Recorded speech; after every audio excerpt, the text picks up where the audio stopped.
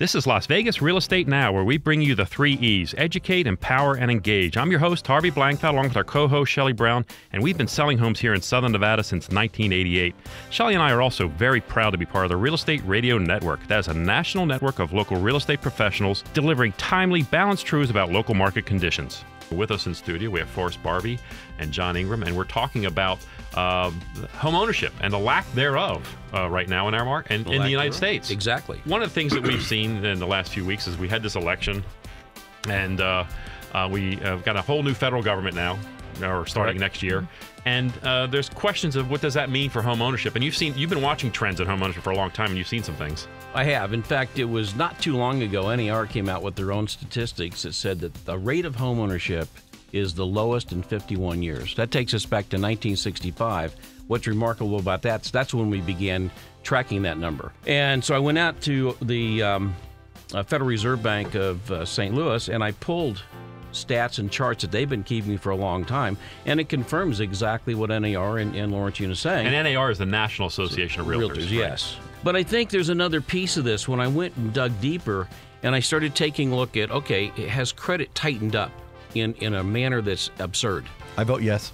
Yeah, I think you would, because yes. I've got a couple of charts that I picked up and I put on my blog showing that literally for the last 8 years, the credit has tightened to the point where you almost have to prove to the bank you don't need a loan. Credit is as tight now as it was in 1979, 1980, when interest rates were 18%.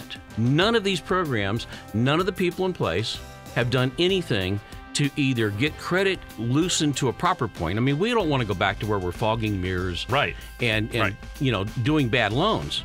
But at the same time, the entire risk of loan now is taken off the back of the lender, and it's the poor, hardworking American public that's suffering for the sins of these of the banks. So how's it going to get fixed for us with the new administration? Well, and this is where I certainly agree with Lawrence Yun. He's looking at this and saying, okay, we need reforms in Dodd-Frank. Mm-hmm. We need reforms in TRID. We need to get this unconstitutional CFPB organization reorganized to where the government has some control and oversight of it.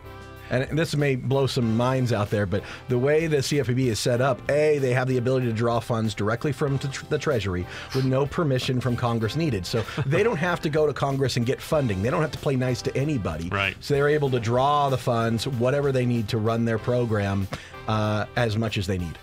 But I thought their sole source of income other than that was fines. That is true. Anything they find, it goes to them to spend however they see. So the shift has gone from being focused on the transaction and what the buyer and seller are trying to accomplish in it, and instead it's now micromanaging the lending process on the buyer side. Right. So the whole transaction's gotten lost in the sauce, and they do. They've got virtually unlimited abilities to fine with virtually no regulation. Well, TRID's an issue too, but you've got an imbalance, and you do not have a level playing field between the mega banks and the small banks because of the compliance cost that the small banks are under.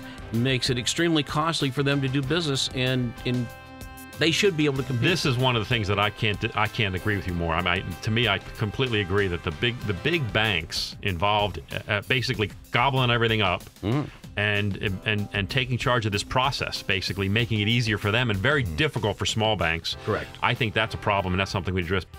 You've been listening to Las Vegas Real Estate Now with hosts Harvey Blankfeld and Shelley Brown. Please tune in every Saturday at 11 a.m. right here on News Talk 720 KDWN.